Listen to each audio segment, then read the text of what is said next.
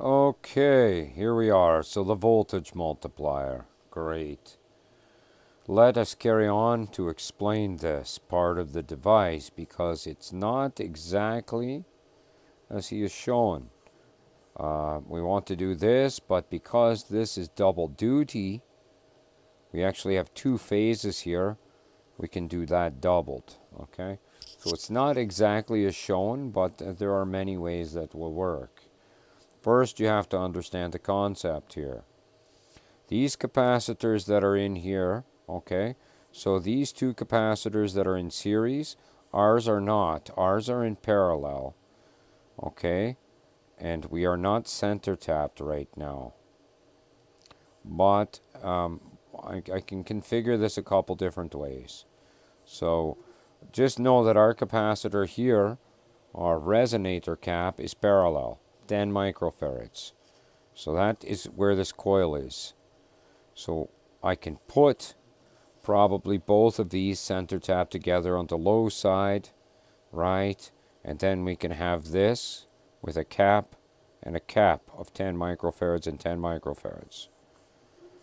Okay, so and then we got our 0 point here. So our half voltage, right? What we are seeing currently in the caps. Yeah, what we are seeing currently in the caps because we are not auto-transformed here. Okay, so then it goes diode.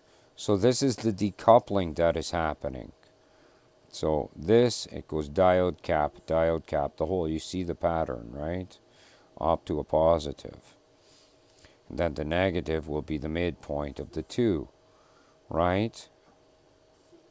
So what this is that cap is 9 microfarads DC.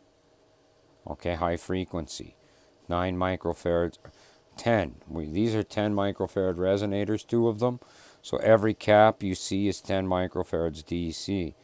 And he go. Every half cycle, he go. Okay, and then on your H bridge, after you get this to whatever fucking voltage you want, because this is a decoupling multiplier, he's going to decouple from the resonant supply because of all the fucking diodes.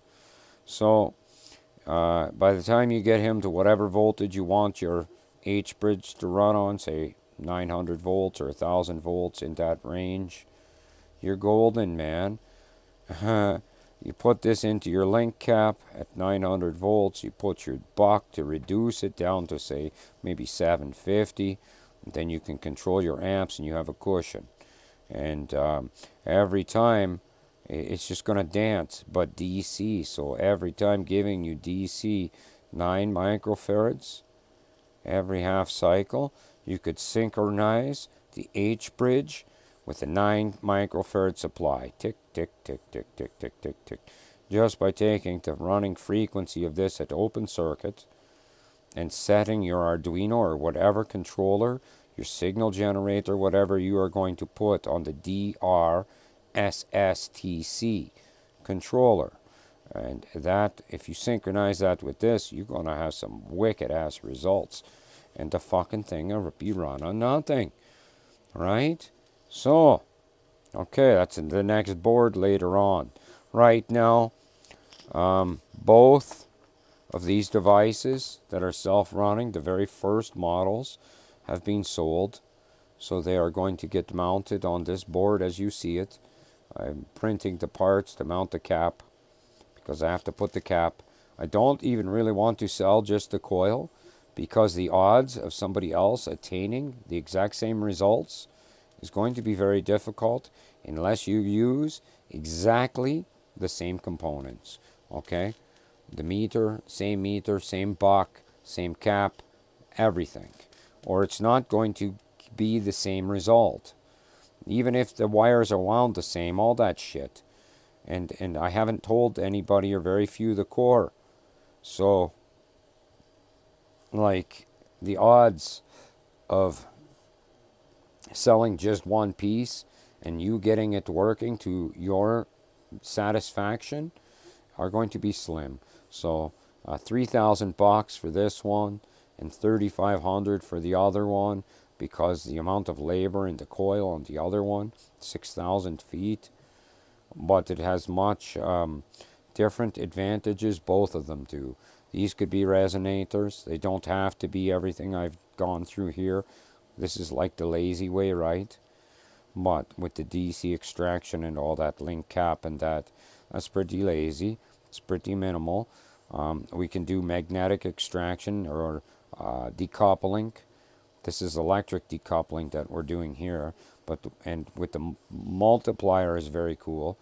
That's very over unity, if you know anything about those.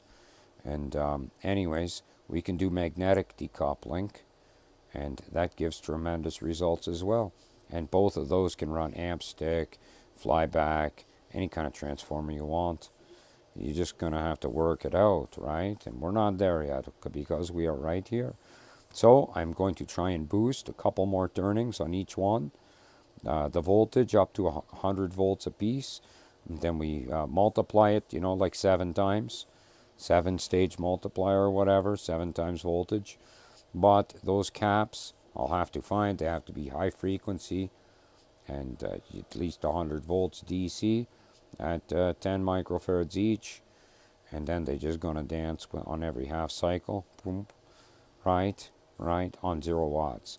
And then that is going to fill your 9 microfarads dumper caps for full bridge. This side, that side, this side, that side. Da, da, da, da, da, da. Same frequency as they be dancing at.